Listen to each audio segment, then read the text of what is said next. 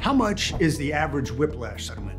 Let me preface my answer by saying this is just my opinion based on, at this point, well over 20 years of experience, but having handled thousands of whiplash cases over the years. Whiplash cases are also known as soft tissue cases. For example, if you fall or if you get in a car accident and you whip your neck or your back and you end up treating with a chiropractor, and you treat for anywhere from 2 to 3, maybe 4 months with a chiropractor. MRIs show that maybe you have a bulging disc or two, maybe you don't have any disc injuries, maybe you just have muscle strain, sprain type injuries. That's also what would include whiplash, soft tissue injuries.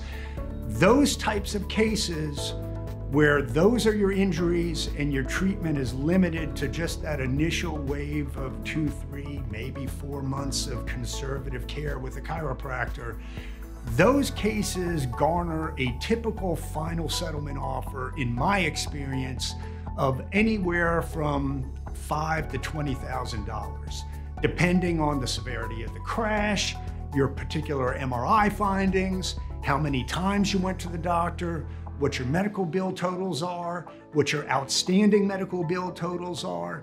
But typically that's the general range of what we see as a final offer from an insurance company for a whiplash or soft tissue type injury. If you want to talk about your case in particular, I'd love to speak with you. We always look for every opportunity to distinguish our clients' cases and injuries from that range. Part of our job is to push your claim past that range. And to do that, we always need to look for creative ways to make your case stand out from the multitude of other stacks of paper and cases sitting on some insurance adjuster's desk, usually in another city, many times in another state. So anyway, I'm happy to speak with you about your case. Check out our website at trialpro.com, or feel free to call us 24 hours a day, 7 days a week at 1-800-TRIAL.